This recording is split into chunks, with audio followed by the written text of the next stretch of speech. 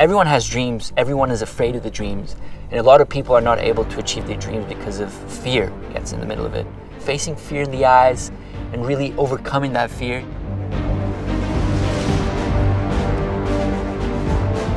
The guys that say that are fearless, they're lying, man. I have the dream of surfing the biggest wave of my life. I'm afraid of it, of what can happen.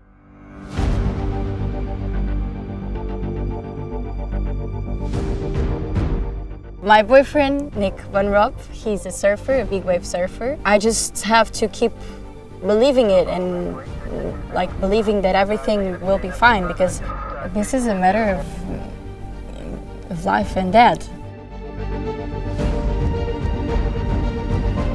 I really believe that the big challenges are always scary, but the bigger the challenge, the more it's going to help you to grow.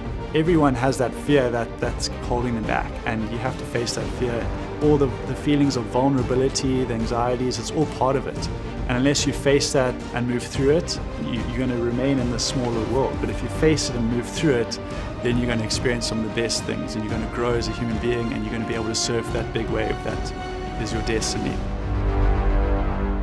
Big wave surfing and bull riding, they're almost like an identical sport in two different arenas. It's a little bit different than big wave surfing, you know, when you're out in the water and you can kind of choose to go on the wave or not. When you're on the bull, you know, you're committed. When you nod your head to go and you don't really know what's going to happen, it's kind of the greatest feeling ever for me. And I became super attracted to that feeling. You know, you have these experiences where you see your life flash before your eyes. It's an amazing place where you can learn a lot about yourself. Fear is, I think, the emotion that gets the worst rap, but at the same time, it's the most powerful emotion. It's actually what helps you survive and overcome.